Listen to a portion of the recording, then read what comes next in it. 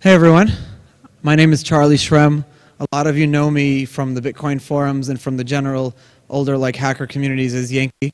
I got the nickname because I was like the only American at the time, or at least the only American that people knew of.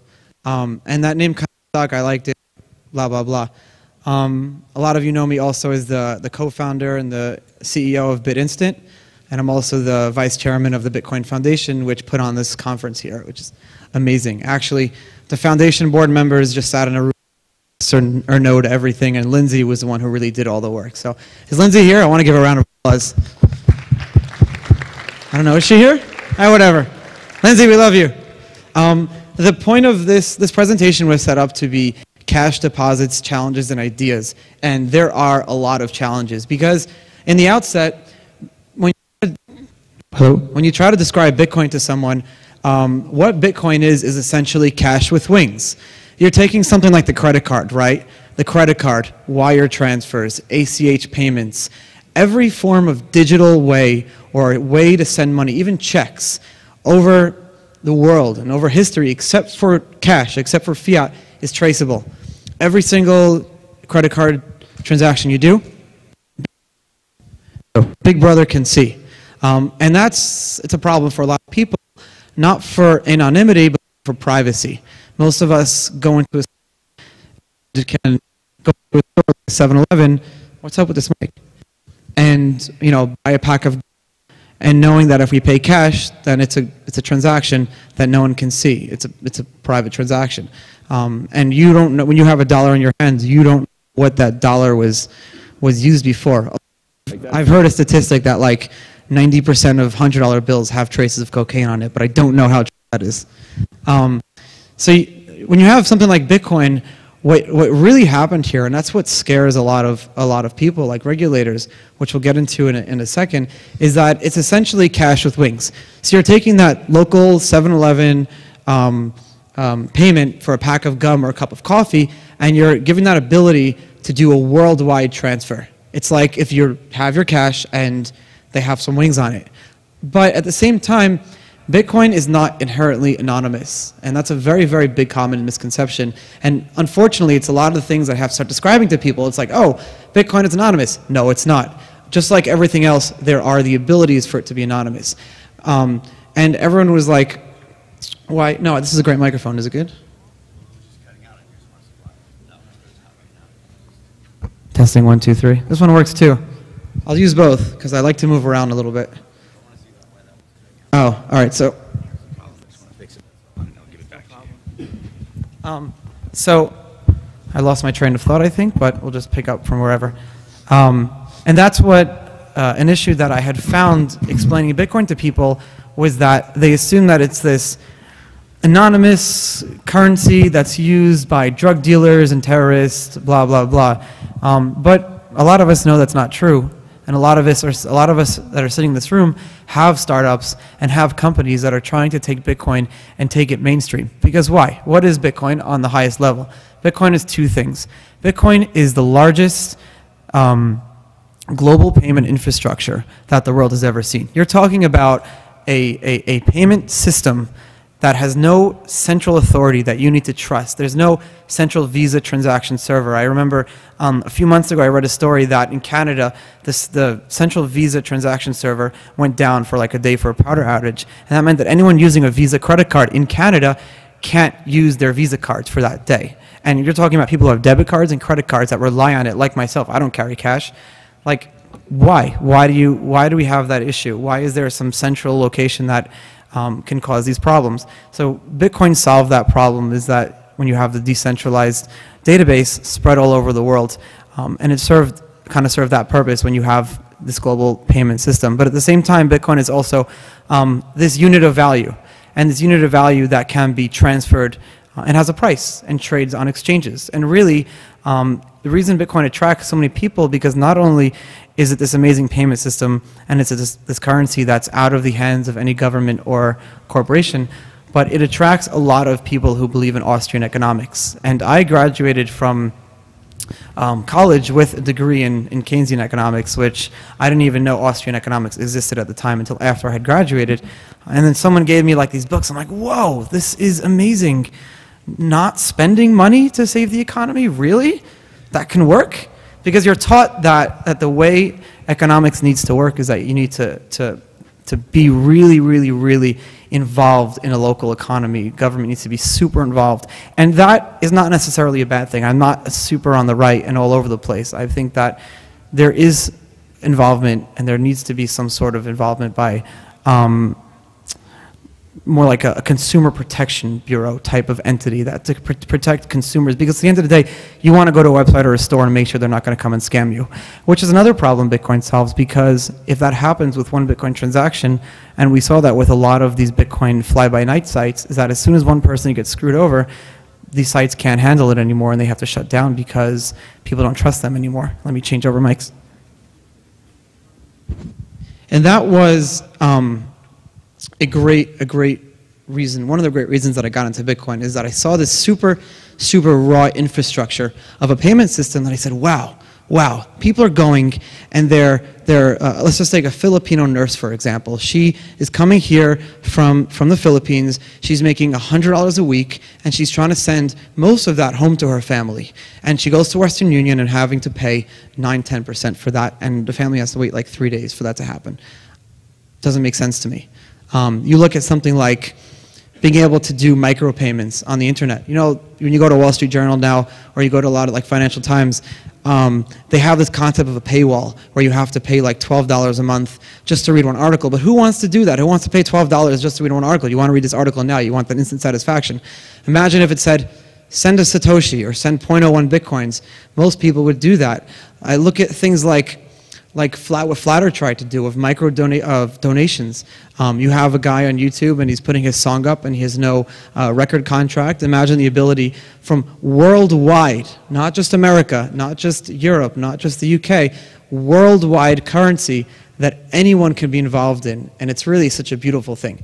So I said, wow, this Bitcoin thing is crazy. And everyone laughed at me. When I first started BitInstant, I had to get money from my mother, because I was left out of every venture capital firm in Manhattan. No one understood what Bitcoin was. I didn't understand what Bitcoin was. This was like 3 years ago. And I literally said, Mom, I love this idea. I put all my money into it, and we're growing so quickly. I need more money. And she wrote me a check that day. Still doesn't understand what we do till today. And it's very hard to explain it to her, but I'm going to get there. The day I can explain to my mother what Bitcoin is in one sentence will be the day that I think Bitcoin has reached the mainstream. And we're getting so close. I never thought that a year ago that we'd be sitting in this room having a conference with over 1,100 people registered. It's insane. I mean, Bitcoin is already, you can walk in anywhere in the world, in California, New York, or in Europe, and ask someone, have you heard of Bitcoin thing? And more often than not, people will say yes. And it's crazy, because it's really getting that, just even if they don't understand what it is, getting the word into someone's head is super important. So why cash? When we started BitInstant, we wanted a way for people to be able to buy Bitcoin super easy. And there's a lot of challenges, especially in regulatory environment with that. And a lot of exchanges went the route of doing ACH. For example, a lot of you know what happened with the Dawala Trade Hill issue is that they were doing ACH into it, and because Bitcoins are inherently irreversible, it's a push payment, that when you do something like an ACH transfer where you have 90 days to pull it back and you can't pull back the Bitcoins, it's very easy to get screwed over. So cash is the only real way, the only real method of payment besides for Bitcoin that's actually irreversible. So I said, all right, let's tap into this network. Let's tap into the ability for people who have cash in their pockets, who get their paycheck and want to be able to buy Bitcoin and send it to anywhere in the world, and truly make the concept of cash with wings possible. If I can take that into one company, BitInstant, and make it that if you have cash in your pocket now, within an hour, your family in Russia can have cash in their pocket, then I've succeeded. And what we can do is use Bitcoin as our back-end settlement system for that.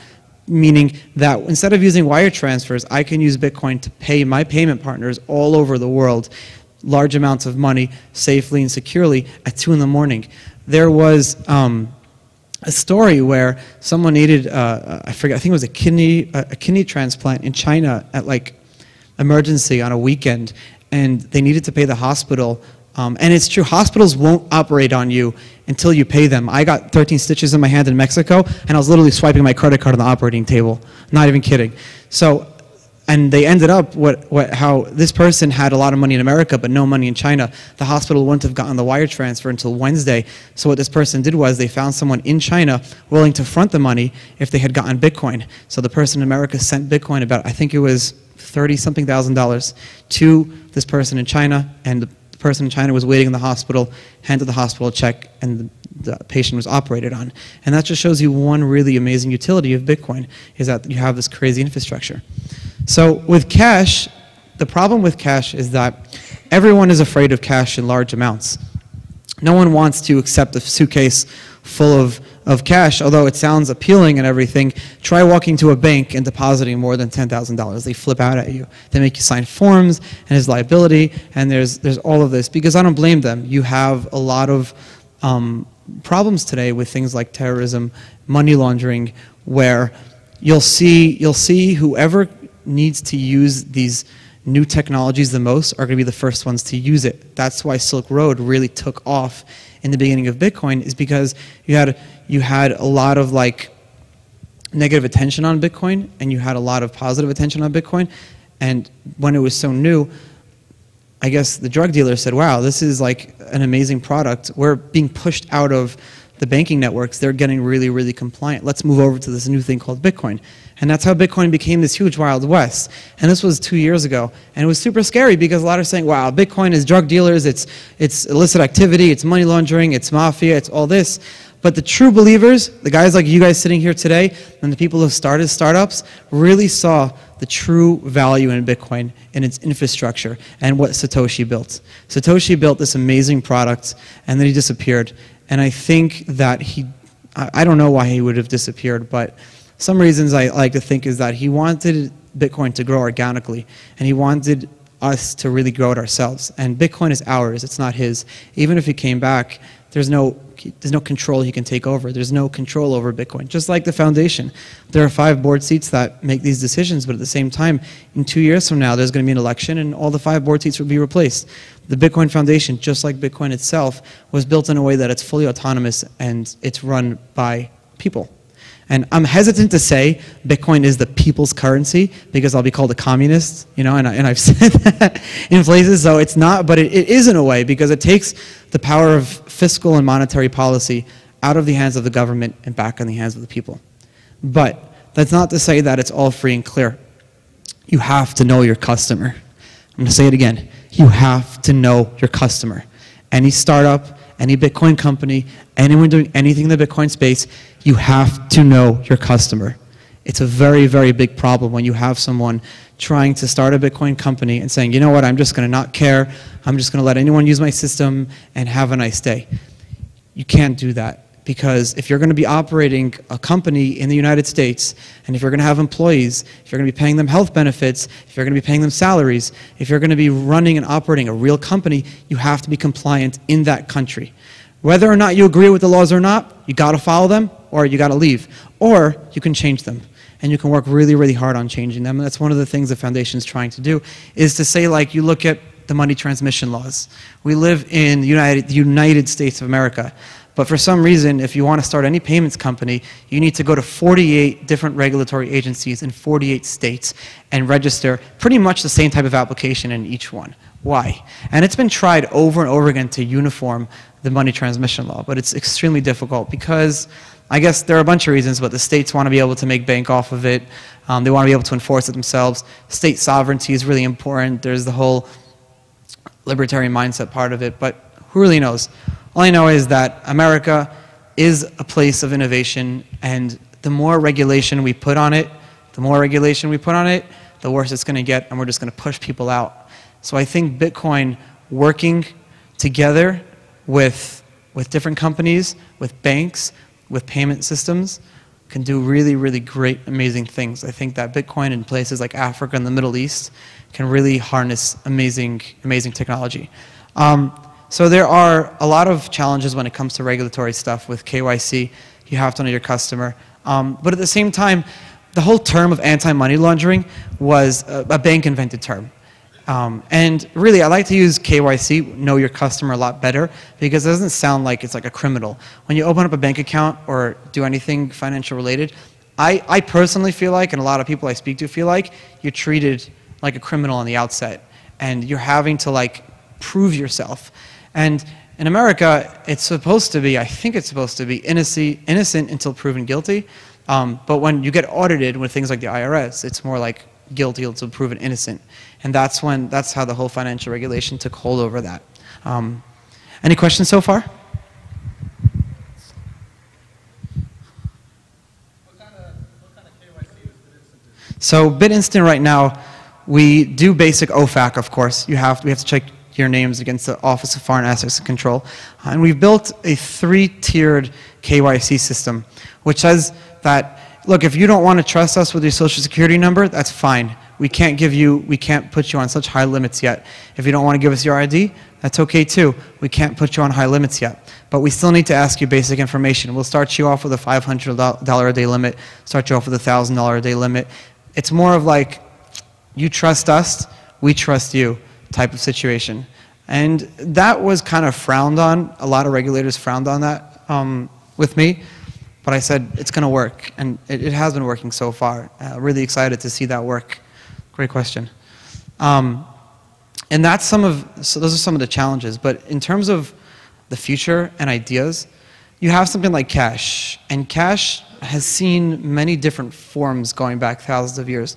And you take a case study, if you look at Africa now, cell phone credit. Cell phone credit is cash. It's treated like money over there. And you need the ability to be able to connect these local networks like M-Pesa in Africa, like the dollar like we have here in the US, like whatever currencies are used all over the world, you have people of local currency. If you have that ability to connect it uniformly, you can really create this like global currency. And not just Bitcoin like traded between people, but if someone gives me cash here, I can use Bitcoin as more of a back-end settlement to be able to move our money around the world and connect all these payment networks. And that's another thing Ripple is trying to do, and I think Ripple is extremely complementary to Bitcoin in that it has this really, really good infrastructure to it. It's still a little complicated, I'm trying to understand it, but it's a value transfer system as I understand it best. And I'm going to see where that goes. But Bitcoin inherently is a protocol, just like voice over IP or email. And I hate when people tell me, oh, Bitcoin was hacked. Really? I send them an article how $45 million was stolen from an ATM machine last week. The dollar was hacked, I tell them. Really? It's not that complicated to understand how Bitcoin works. So sure, there's a learning curve, but if you really try at it, you can understand it pretty well. And just like anything important in the world, you don't need to understand the intricacies of how the internet works to be able to know what the internet does or how email works, and things like that. Any questions? Just shout it out if you got anything. What happened with your relationship with TrustCash? Great question. So in the beginning, right now with BitInstant, the question he asked, what happened with TrustCash? In the beginning with BitInstant, we had a system where you can walk into any bank, a Bank of America, Chase, Wells Fargo, or Citibank, and actually deposit cash in one of our accounts. And we're using the TrustCash software platform to do that, to be able to buy Bitcoin. And the banks at first, they gave us their permission, but it was a little shaky. And then one day, they said no more, and that was it. They shut us down. I had no notice. I just got an email saying, sorry, it's all over, and we had to scramble. Thankfully, I met some great people over at ZipZap, and they had built this network where you can essentially use the registers of places like 7-Eleven, Walmart, CVS, Walgreens, and we partnered up with them exclusively and set up a system that we work together hand in hand with them, that you can walk into any 7-Eleven, Walmart, CVS, Duane Reade, Walgreens, Albertsons, and buy Bitcoin at these locations. And we're going all over the world. We're going to the UK, we're going to Australia, we're already in Russia, we're going to South America, we're already in Brazil now. You can buy Bitcoin at any of our locations, at any bank or post office in Brazil. And by doing so, if we're connecting all of these locations, connecting all of these countries in the world, a cash transaction in Brazil is just like a cash transaction in the United States. And that's what we're trying to do at the same time. So customer has Bitcoin, you just look at it like this. Someone comes up to us and says, I'd like to be able to send money home to my family in Russia. And I say, okay, great. Go to BitInstant, buy $500 worth of Bitcoin. They do for a low fee. And they send the Bitcoins over to their family member in Russia. They can go to a Russian location and cash out. And what they did was, instead of relying on one company to go all the way, they kept the Bitcoins themselves. The fees were a lot lower. And it took only about an hour to do so, even less if you wanted to. So you're connecting all of these kind of global locations through Bitcoin. And that, I think, is something that needs to be explored. Global remittance is one thing that Bitcoin can do really, really well. So you have people say, like, well, what can I spend Bitcoin with? Where can I go? And now you can really go anywhere. You can use gifts and buy any gift card with that, thanks to the BitPay guys. You can buy Reddit Gold. You can use WordPress. You can go to, thousands of stores. I have a bar in New York City called Ever. You can come in and pay for your drinks in Bitcoin, buy some bottles if you want to. You can really do so many things with Bitcoin now. It's truly, truly crazy. But more importantly, why a lot of us got into Bitcoin is not for like where you can spend it, is that what you can do with it. What does Bitcoin provide as a utility, and what makes it actually valuable? Because what makes Bitcoin valuable? Who can answer that question? What makes Bitcoin valuable? Community is very important.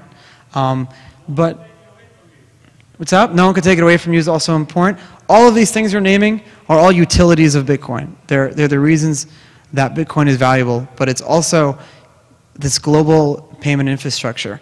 And it's interesting because I've been quoted saying this a lot of times, but I think Bitcoin is the largest, and correct me if I'm wrong, socioeconomic experiment the world has ever seen. Because what happened is with Bitcoin is you have all of these people like us around the world, hundreds of thousands, if not millions, that are saying, we agree that this data, that this thing, whatever it is, this asset, is worth what it says it's worth, $115, $125. And that's crazy because what is fiat? Fiat, the dollars in our pocket, why is it worth money? It has no utility. It's not backed by gold or anything. There are two reasons that I can think of off the bat is that one, we think it's backed by the full credibility of the United States government, which is a lot, there are a lot of truth to that, GDP and things like that, but more importantly, you know that if you buy a bagel for $1 today, you can go into the store tomorrow with that same dollar and buy a bagel tomorrow for the same price. So you're not going to go and try to get rid of your dollars, and it's not going to cause a huge massive like bank run or anything like that. There's this like consistent economy in America that you know will be there tomorrow, hopefully be there tomorrow. And Bitcoin said, that's really good. That's an amazing thing. But we want to go even further. We want to take this community, this infrastructure, this system of sending money around the world and make it into not only just like this payment network, but also a unit of value that people can hold, that people can buy, invest, speculate if they want to, use it as a college fund for their family 100 years from now. There are a lot of different ways that Bitcoin can really show its value. It's really such an amazing thing. But at the end of the day, we still have a big uphill battle. A lot of you heard Cameron and Tyler's presentation last night, and they had a great quote that I think super implies here really well. First they ignore you, then they laugh at you, then they fight you, and then you win. And that's interesting because 3 years ago when I got into Bitcoin, no one really was involved. It was a very small group of people. It was very new, kind of tech, geeky. There wasn't much infrastructure developed with it yet. And I had thought we were at like the laughing stage. Boy, was I wrong. I was totally wrong. We are just getting like from the ignoring into the laughing stage now. And the laughing stage is not people saying, ha ha ha, this is stupid. The laughing stage is the naysayers. The laughing stage is people saying, wow, this thing is scary. This thing has potential disruption. And this thing could be crazy. And you look at banks, government entities, regulators, inherently good people that have a lot to lose if Bitcoin succeeds. And they're going to be the ones who are laughing at us at first. And then we get into the scary stage. The scary stage is the fighting stage. And that's what we're going to see regulatory bodies come down hard on uncompliant companies. That's why I say you got to know your customer. Look what happened with Mt. Gox. It's scary. But at the same time, I know personally that Mt. Gox does extreme KYC. I mean, a lot of us here know that it takes 3 weeks just to get your Mt. Gox account verified. And if you try to go to mtgox.com and buy Bitcoins using a VPN or Tor, they automatically lock your account. So I know Mt. Gox is trying, but them being a Japanese company and trying to work with US customers, it's a lot harder. So I said, great, we're going to start BitInstant, and we're going to be the shining city on the hill. We're going to be that company that succeeded in the United States, work with governments, work with banks, did compliance. And as of yesterday, we became an agent of a licensed money transmitter. So that's just in 30 states. So that's just another step ahead. And that's very difficult to do because there are only like a handful of companies, like 20 or 30, that actually have licenses in every single state, all 50 states.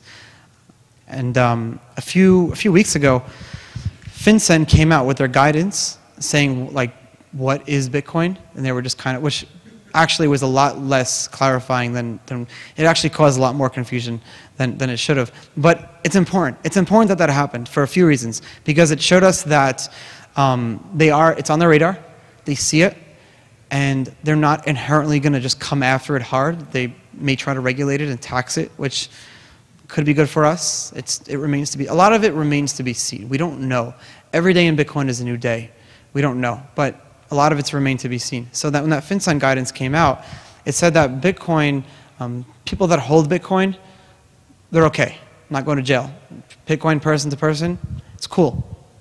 But at the same time, companies like mine operating in the space need to be super careful on who they accept Bitcoin from, where they send their Bitcoin, who they're moving money around from. And even so, they said that Bitcoin companies are money service businesses that need to register with FinCEN, which is the Financial Crimes Enforcement Network of the IRS.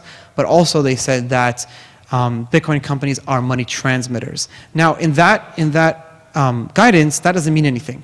Money transmitter is states. The states regulate this concept of a money transmitter. But what FinCEN did here was clever, because they essentially gave the states a free pass and said, all right, we're telling you that this Bitcoin thing is a money transmitter already. So now a state needs to just come out and say, all right, Bitcoin is money transmitter according to the federal government. Every Bitcoin company that's operating in the state needs to have a money transmission license. And it's very, very, very, very hard. I mean, some states require you to put up like a $5 million bond. You need to have like fingerprints, go through rigorous background checking all of you guys and all of your employees. It's crazy. That's what I'm saying. It's like there's so much, and a lot of it's from consumer protection. I see that, but there's so much regulation that I feel like it's pushing down innovation. So one thing that needs to happen is, look, this money transmitter law should be pretty good, but at the same time, we should make it uniform. We should make it one application that you need to fill out, and one time do all this fingerprinting. You know how many times my fingers were pricked from all of these applications I was filling out? And that's where that's going to go. The regulatory is really, really important. We can't ignore it. A lot of Bitcoin companies at the beginning tried to ignore it and got shut down. And they got shut down. Either the bank accounts got shut down, or the regulators came at them, or they got killed for fraud. There are a lot of different reasons, but you got to be really, really careful. And then I sat down with Gavin in Austria 2 years ago, and I said, Gavin, you have this crazy wild west of this Bitcoin space. Everyone here knows Gavin, lead core developer. And I said, Gavin, we need to start, there needs to be some sort of like foundation or a way that we can kind of pool our resources together as small companies, work together, be a lobby group, work together for advertising campaigns, mainstream Bitcoin, watch each other's backs. Because at the same time, we can all be competition, but all my competitors and I, we're really good friends. In the public, we maintain that we're like enemies and we fight, but privately, we all work together. We extend each other credit. If one of us needs float or extra Bitcoins, we'll help each other out. We give each other advice. We all work together, and so we said, let's start this foundation. Let's figure out a way to kind of work together. And we got together with Peter V and a few others, John Matonis, and that's how the Bitcoin Foundation came into play. And the first order of business was during this conference, and I think it is an overwhelming success. I'm super happy with the turnout of it. And thank you guys, everyone, for coming.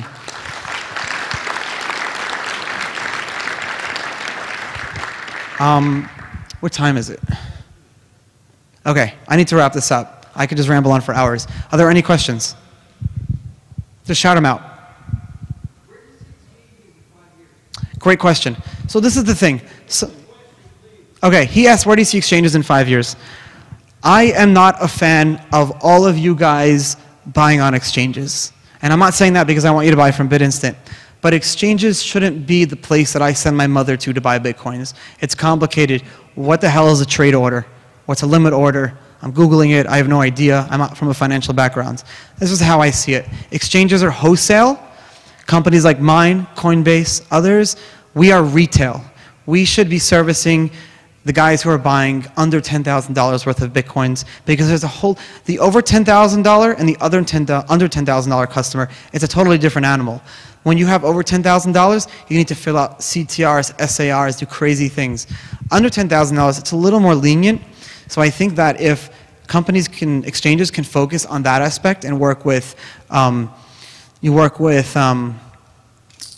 small companies like us, we can do really well. So you look at us now, Mt. Gox, BitInstant buys a large amount of Mt. Gox's Bitcoins every day, and we buy from TradeHill, we buy from a lot of different Bitstamp is a really good exchange. We buy from all these different exchanges, but we are that customer. But you are that customer too. You come to us and you say you want to buy Bitcoins, we buy in bulk and we sell it to you for the same price, and we make money on transaction fees. So the exchanges are like our distributors, our liquidity providers, people who want to off and unload large amounts of Bitcoin. And if the exchanges focus on that specifically and can really drive into that and service the VIP customer, they'll do really well. And that's one thing I think TradeHill is trying to do. They're trying to go after just the accredited investor only. And let's see how that goes. The exchanges, one reason why Mt. Gox is not doing so well, because besides for their trading engine needs to scale up, is that it's very difficult for them to handle clearing of dollars and euros and pounds, being an exchange, being the under $10,000 exchange, doing customer service, regulatory. They have their hands everywhere. They have a huge team of people. Like, everyone assumes that it's just Mark and like 2 staff members. They're like 20 people if you ever go there, and they have a nice Japanese office too.